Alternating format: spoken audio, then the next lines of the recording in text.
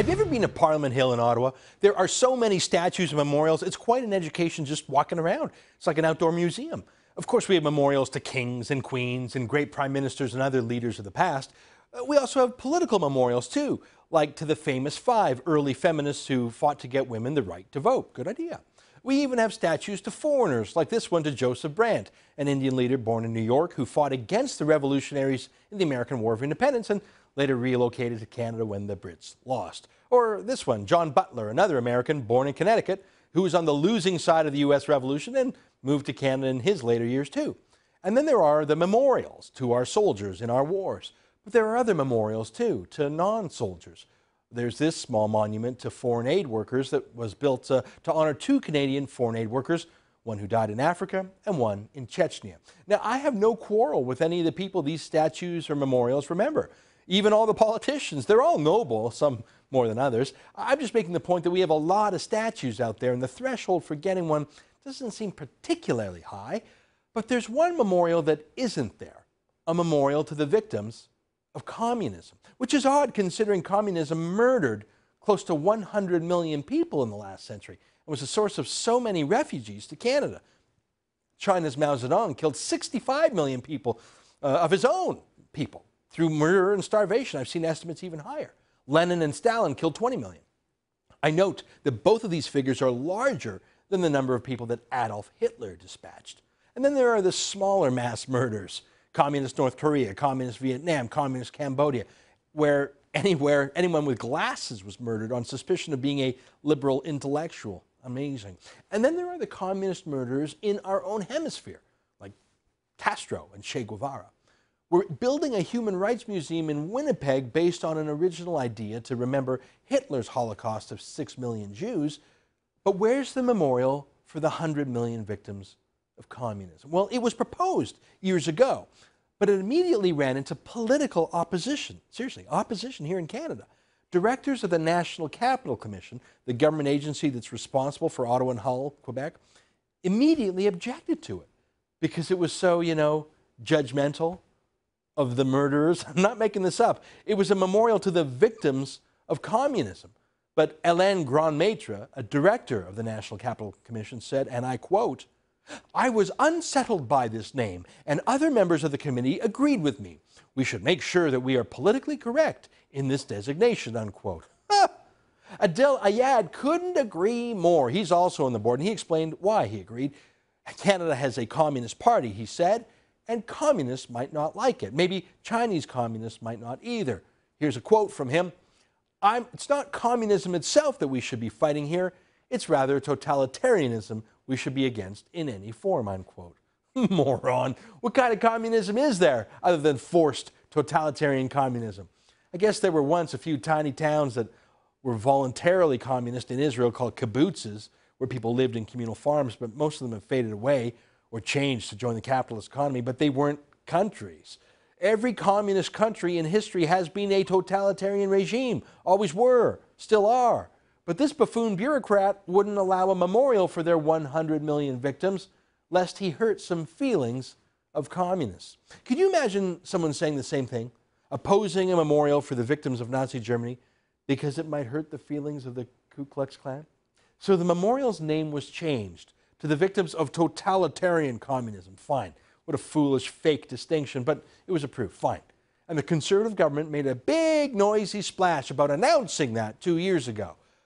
But they didn't actually announce anything other than a small plot of land would be set aside. They didn't chip in any money.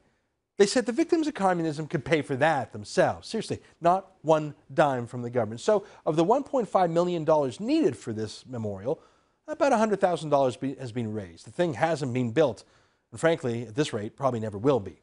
So that's the state of statues on Parliament Hill. Lots of old politicians, some war memorials, and a few other statues, but no money for victims of communism. Don't you know we're in tough economic times? All right.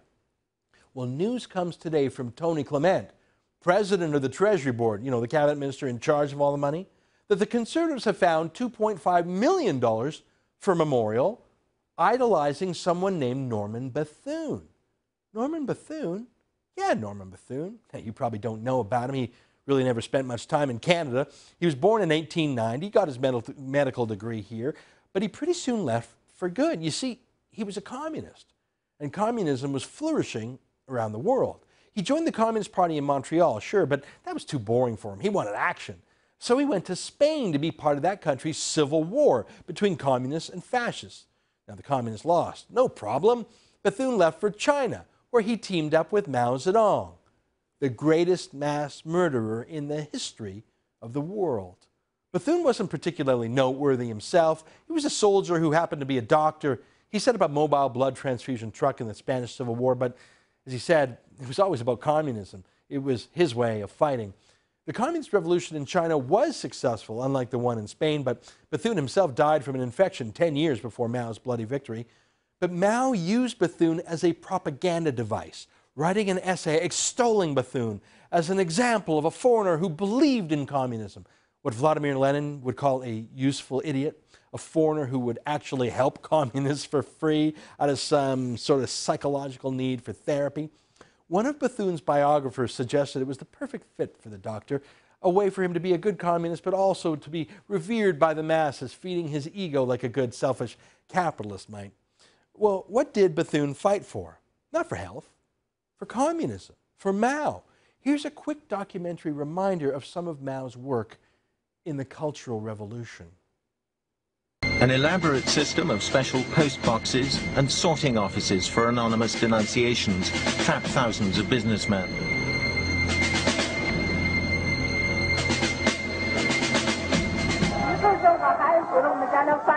Sentencing rallies, as they were called, were staged as public spectacle. To distance themselves from a relative's alleged crimes, wives denounced husbands, sons denounced their parents.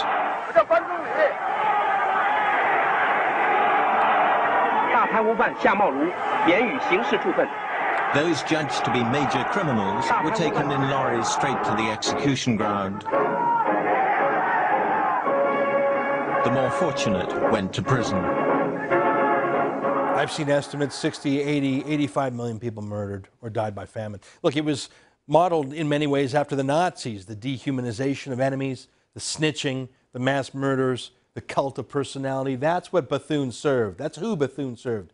And now Norman Bethune is getting a $2.5 million museum in his honor in Canada to idolize this man? The official Conservative Party press release, the government press release, says Bethune will receive a, quote, hero's welcome at this new tax-paid museum. Here's what Tony Clement said when announcing this tribute to a communist warrior, quote, the thing about Dr. Bethune is that people see different things about him depending on their perspective. I think we as conservatives can be comfortable that there's a message here broader than just his communism that goes to his humanism and entrepreneurship, unquote. Humanism, eh? Is that what Mao's revolution was about, huh? Entrepreneurship. You're kidding, right? In a revolution that destroyed private property, where forced collectivization led to that mass famine, where the great leap forward was a great leap backward, not just economically, but in terms of human dignity. Seriously, that's humanism? Maybe we'll spend $2.5 million celebrating the transportation and industrial achievements of the Third Reich. Hell, they built some great autobahns over there, didn't they? Why can't we focus on that? Why does everyone have to be all Holocaust, Holocaust, Holocaust all the time? That's how stupid that argument is. Look, a $2.5 million interpretive center, whitewashing a communist hero. We don't even have interpretive centers for all our former prime ministers like that. This is grotesque. This is abominable for a government to do. Look, if a private group of individual communists wanted to build this, fine, whatever.